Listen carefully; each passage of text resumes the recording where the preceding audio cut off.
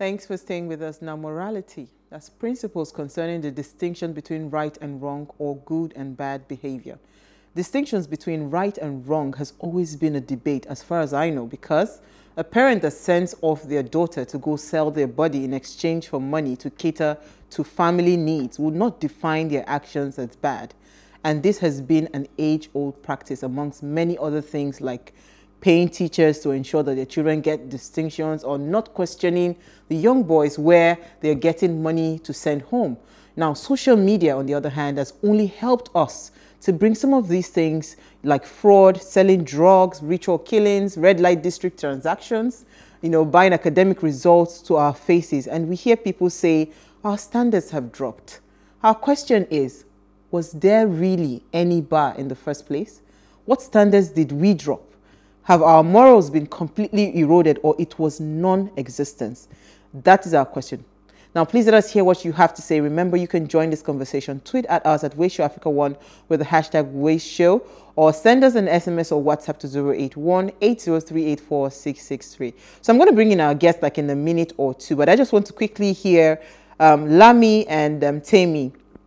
Did we ever have morals, because now you just hear people, oh, back in the day, times have changed.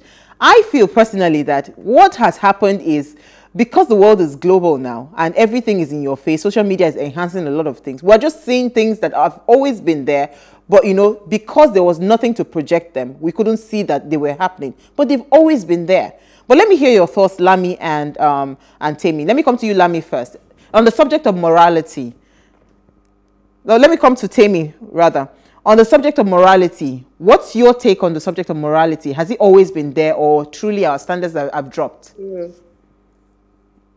So, this is not based on any research, but from my own personal observation. I think that there have always been certain things that were there, certain acts. I'm not just even talking about a few years ago, even before the Bible days.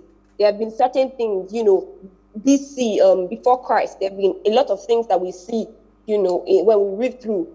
And these things have always been there. But the challenge I see now is that some of them are being more pronounced. And then some of these things, there's much more influence. And so perhaps I think it's actually increasing. I don't think it's the same as it has always been. I think it's increasing with morality changing, with people's standards changing, because change is imminent, right? So I think there's a somewhat change, some increase or decline in morality, as it were. But there have been some evil and some, some of these things that we see now. Some of them have always been there. Thank you, because I know that they've always been there. It's just that now, because of social media, everybody seems like, well, this thing is not, there's that saying that says there's nothing new under the sun. Some of these things, they've always been there, because now, while we're having this conversation, is looking like, anywhere you turn to right now, people are just losing it. It seems like everybody's throwing caution to the wind. But I'm saying that, what is happening is that the social media is just helping you to review what has always been there. That's how I see life. But I don't know if Lami is there now, so let me take Lami. Yes, thank you, Uwa. I think I quite disagree that it's always been there. To a reasonable extent, I would say it was there, but not on this scale. I think the influence of science and technology, which is directly social media, the influence of media, the conservative media, materialism, decline in parental authority and domestic value has really, really encouraged this decadence.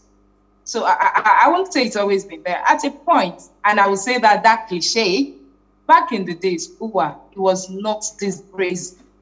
People have gotten really, really brazen. And in any sane society, there has to be a clear demarcation between what is acceptable and what is not acceptable.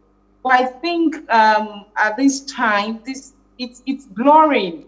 There's no clear demarcation. People are just, the lack of the lack of discipline is so overwhelming.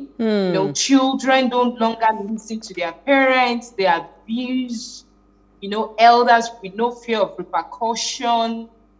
Even in schools, teachers are scared to reprimand pupils because of the kind of parents we have now. Parents are becoming very overprotective of their children. And what I've also realized is when we were growing up, we were scared, not scared, we respected, to a large extent, feared our parents. But I think it's now reversed. Parents now fear their children. Okay, so maybe I'm just in my head alone thinking, but I'm telling you that these things, you know, would you call it, you know what, I'm not this thing. Let me bring in our guest, because for me, I can't see that there's anything new, and I cannot see that it is much more now than it was before, because I know a lot of people that they call themselves old money and all of that. A lot of them started off in drugs, you know, peddling drugs. Some of them, it was fraud. So all these things that we're seeing, right, is just a circle. It's not like it's always been there. The only thing that I think has enhanced it is social media. But let me bring in our guest.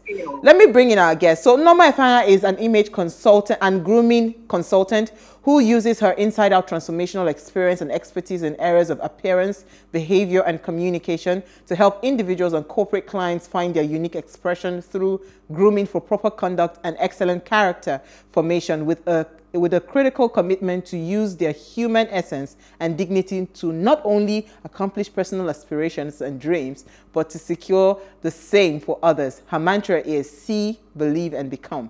All right, thank you, Norma Efanya. She's joined me live in studio, so I'm not alone again.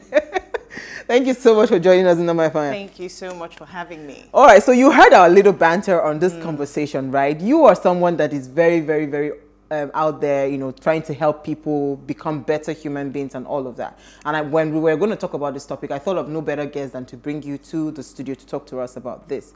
You know, so now the question is morality. Have we really lowered our bars?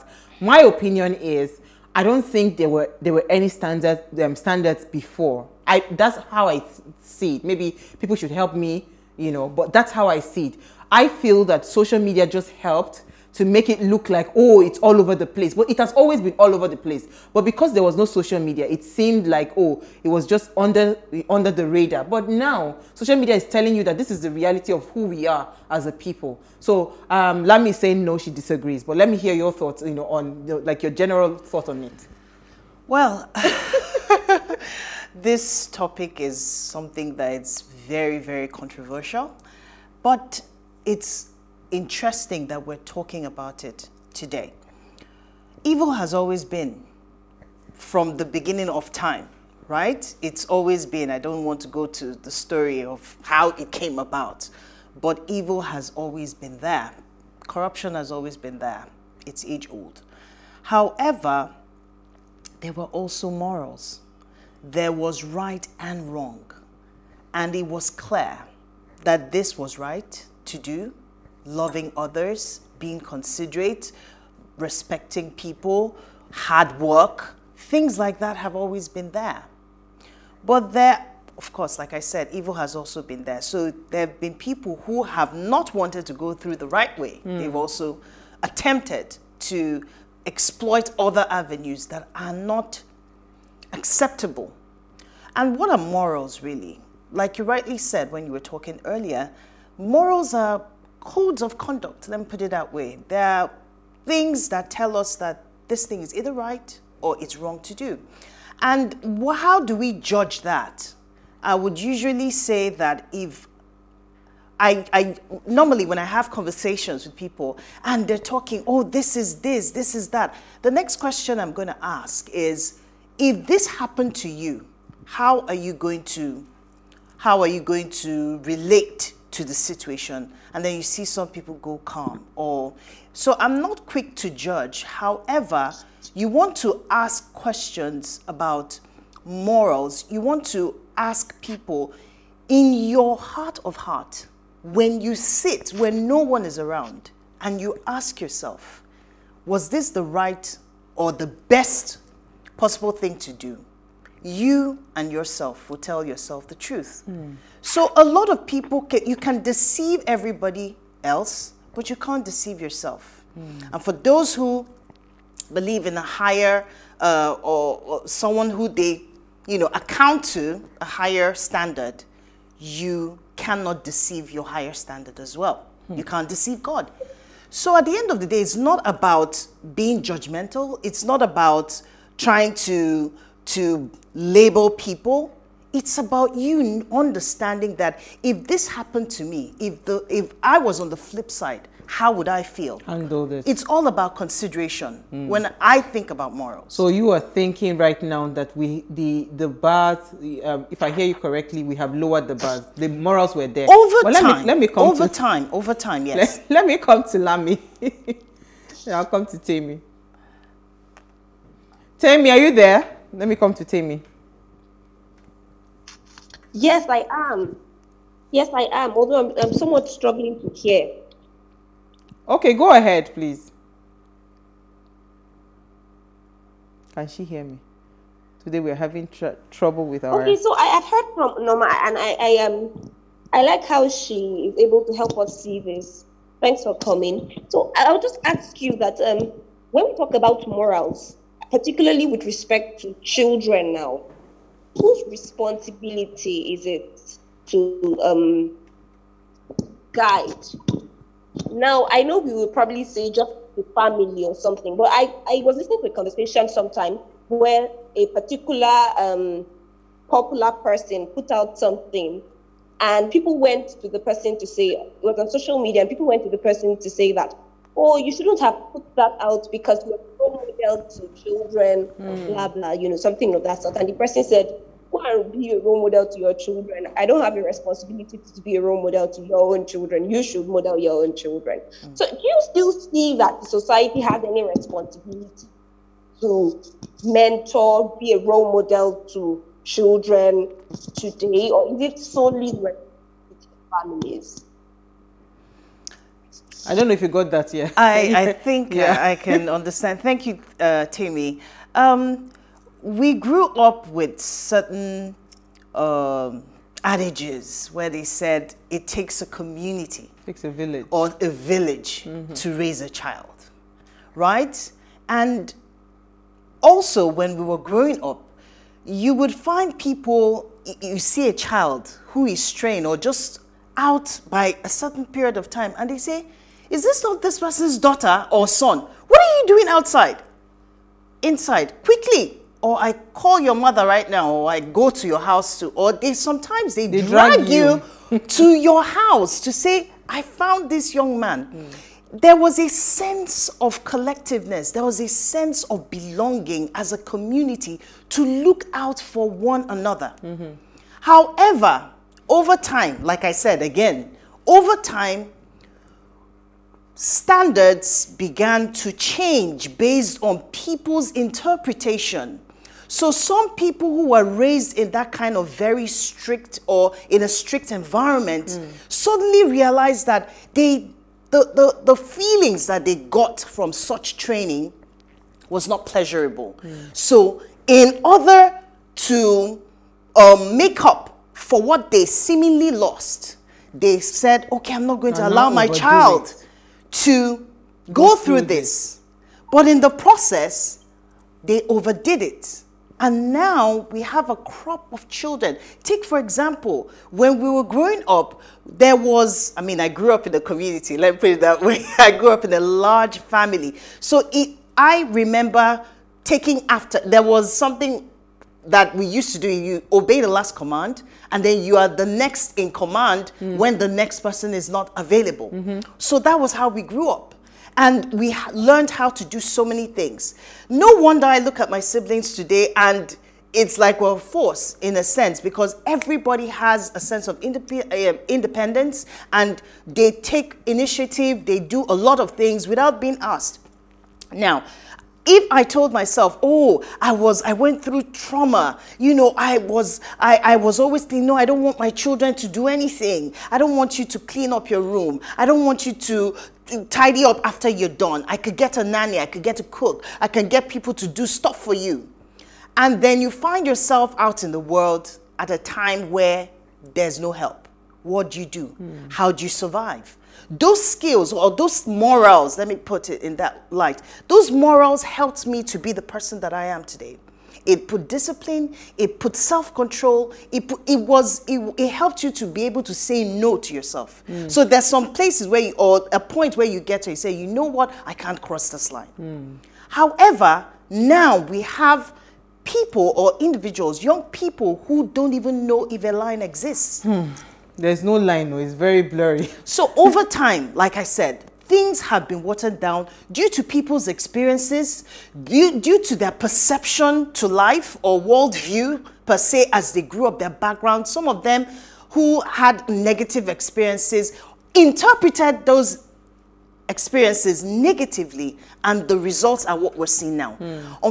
On the other hand, some others who had negative experiences interpreted it to their own good, positively, and channeled it positively, and they're also getting results. So morals, it's something that now is a personal definition. I decide what I want to call moral. I decide where I need to draw the line. But it's always been there, Norma. It's been there, like I said, but over time it's become bad. Social media has a role to play, definitely, because it's been there, right? But social media helped to project these things in a light that was no longer, in the sense of the word, evil per se. Permissible. So now the lines, so now you see something, you don't even bat an eyelid. You don't even bat. There were things that you hear, then you'd be like, you cringe. You're like, wow, it's not possible. But now you don't even, you just keep it moving. Well, how did we get to that point is the question. Question. Lami, are you there now? I think we're having trouble. Okay, so I was going to say that because that was a question I was going to ask about, what's it called? I was going to ask about how we got there, you know, and I looked at, for instance, Kim Kardashian, how she rose to limelight, right? How she became the popular Kim Kardashian that everybody knows. I look at Donald Trump, right? His wife that he was, his Melania Trump, you know, how all her lifestyle and everything before they just packaged her to become the first lady of the United States. So when a young girl is saying that, and she says that, okay, I can do all the things I want to do and I can still become this person and all of that, what then happens? But you know what, we're going to go on a very short break. When we return, we'll continue the conversation. Stay with us. We'll be right back.